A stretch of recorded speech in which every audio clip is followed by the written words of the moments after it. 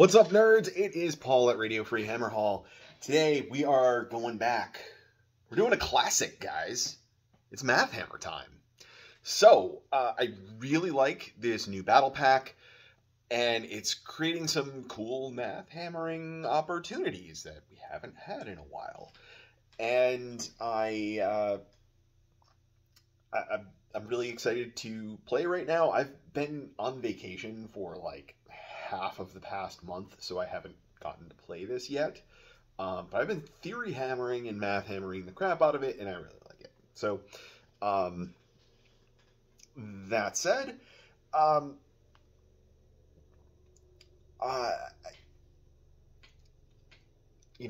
without me just kind of going too much into my love for this battle pack without, having actually experienced it too much yet, let's get into some of those sexy numbers, shall we?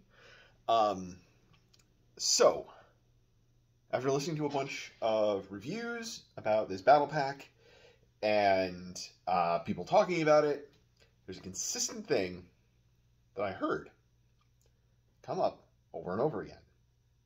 Talking about odds on 3d6.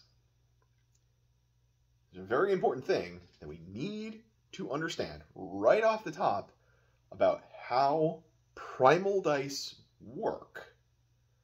This is not a 3d6 roll. It's not. It's a 2d6 roll, and then you make a decision after that roll of whether or not you are going to roll a Primal die. It is an option. It is not something, it's not a decision that you make before your casting roll. So, with that, this feels like a 3d6 roll when you're kind of thinking about it abstractly, but when you actually kind of get down to it, the math comes out a lot different because you're not just rolling 3d6. You're rolling 2 dice, and then you have choices after you see the outcome of the first 2. And that really changes how you should approach this. There's also strategy involved in this, right? There's a few different reasons that you could be rolling Primal dice. The number one, most obvious one, is I want to actually successfully cast this spell that I'm trying to cast. My 2d6 roll was not high enough. I roll another die to hit the number. That's the obvious one. The second one would be I successfully cast this spell, but I really want to have some extra insurance on it to stop my opponent from unbinding it. So I am going to throw an extra die at it, so it's harder for my opponent to unbind. So that's another possibility strategically that we can be looking at there. In addition, kind of a part 2 to that could also be trying to fish out your opponent's Primal dice, trying to get them to expend those on spells that you don't care as much about, so that you can successfully cast other ones later that you think are more important, or drain their Primal dice to prevent them from using them for casting bonuses on their turn. And then the final one that I think is really fun is trying to Primal miscast. And I know that sounds crazy, but you have to remember, when you Primal miscast, you not only damage yourself, you damage all of the units around you, friend and foe. And the key there being foe, and you want to try and blow up your wizard and take everybody else down with him. Or her, I guess. Some lady wizards could also be trying to unalive themselves. So,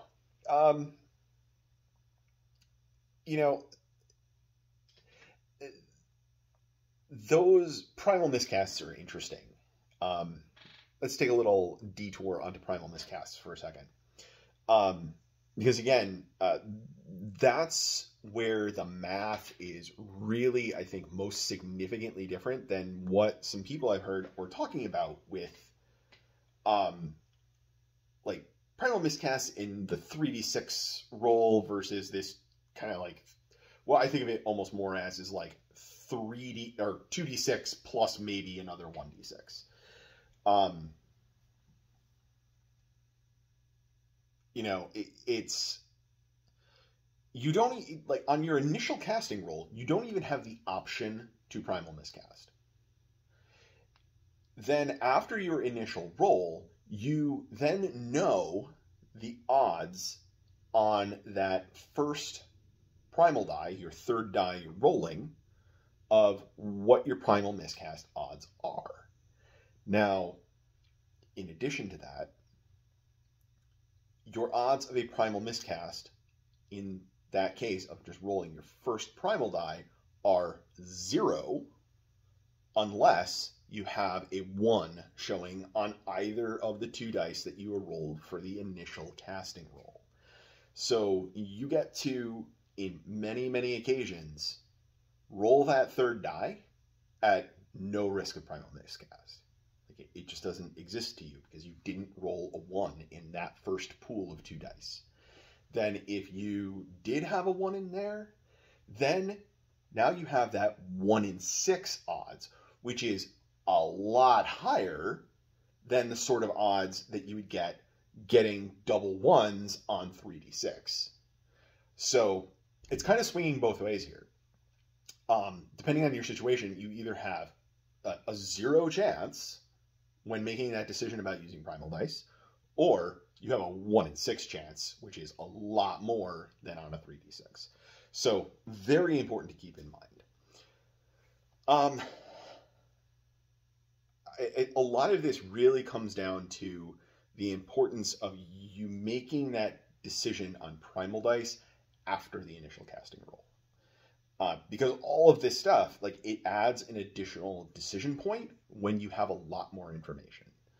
So I guess, I mean, that's really the big thing.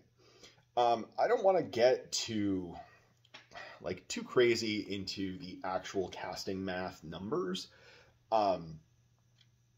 Like, figuring out odds on 2d6, like, there's a bazillion videos on the internet about that. And I've done probably a couple of videos about that in the past too, and I don't feel any need to really rehash that too much. The big thing here is that when you're rolling that initial 2d6, a lot of the casting values that we're going to be looking at most of the time in this game are like 5, 6, 7, right? I think the spells that you're going to be more concerned about adding primal dice to are going to be the ones on the higher end of that casting value spectrum, where you're looking at like the 7s and 8s.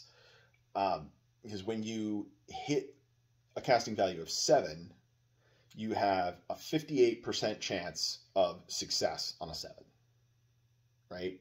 When you go to 8, it drops to 42%. So, and then as you go up the ladder of casting values, it just gets worse exponentially quickly. So there's that big jump, and having only a 58% chance of success to hit a 7 on 2d6 is generally not going to be reliable enough for a lot of more competitive-minded players, the more spike sort of players. You need more consistency than that. And what having the primal dice available to you is going to do is really significantly increase the odds of getting those spells off. So I could have gone into the detailed math of what are your aggregate odds of success on a 7 if you have primal dice available, right? So you have the 58% odds of success on the initial roll, and that means you've got a 42% chance of failure. Then you would need to multiply that times the odds of then having an outcome of the primal die having a successful cast based on the roll, your initial casting roll, so you kind of have to go through all of that, it would be a lot of math. So, and I'm not sure how useful that actually is, to be totally honest. The more important thing is that you kind of go in, you understand, you kind of get what's going on with the odds on 2d6, and you know the odds on 1d6. It's the 16 2/3% chance for any one of the given sides of the die, right? So if you need a 5+, it's going to be two sides of the die could get it for you, the 5 or the 6. So it's the 16 2/3 times 2 is 33%. Well, 33 1/3. So it's being able to just look at the current situation that you're in and saying, okay, if I throw a primal die at this, what are now my odds of success? And what are my odds of my guy exploding? Because that's going to be a problem. The other interesting thing that I want to throw in here, I have not seen an FAQ address this yet. It does not appear, rules as written, that when you roll a miscast, that the casting sequence ends. That means that I think if you roll a miscast on your 2d6, so you roll a 2, I think you can throw a primal die to intentionally have that 100% chance of a primal miscast and having your guy explode, which obviously has the benefit of him just being a little suicide bomber. So now, is that like a thing that we're going to go in and plan, make a game plan around? Absolutely not. Are there going to be fun corner cases where that happens and it's just funny and you make that happen? Yeah, that's going to happen, and some people are going to have a good laugh. And I love that. I love that about this game in general.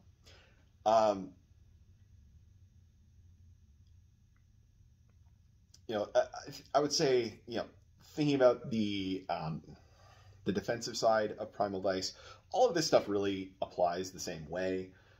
You really need to look at, what are my odds of actually unbinding the spell? And also, endless spells are going to be important too. If your opponent casts an endless spell, your odds of unbinding the initial cast versus, is it going to be that damaging for me this turn? Can I wait till my next turn and then dispel it, potentially using a primal die if needed to get that extra juice to get it off the table? Is that one turn going to be that damaging to me that I can't wait? So I think the obvious conclusion that we really come to with Primal Dice is that these really make it much, much easier to cast spells. Your average roll on 2d6 is a 7. Your average roll on 1d6 is 3.5. So when you have that 2d6 plus the additional 1, you're going to 10.5 being your average. Now, again, this is essentially like 3d6 math, not like the 2d6 plus 1d6 math that it really is. So it's gonna, in practice, feel a little bit different than that, and shake out a little bit different, because there's going to be instances where it just doesn't even make sense to throw the primal die. So it's going to throw off what these actual averages will look like. So yeah, I think that's about it. It's been nice revisiting this whole Mathhammer idea. I don't know. part of the problem, honestly, is that Games Workshop has been doing a pretty good job of balancing a lot of things from like a mathy perspective. So there's not that much to really break down and figure out like this or that anymore. So here we are. Finally, we have a new mechanic that is mathy that we could dive into a bit.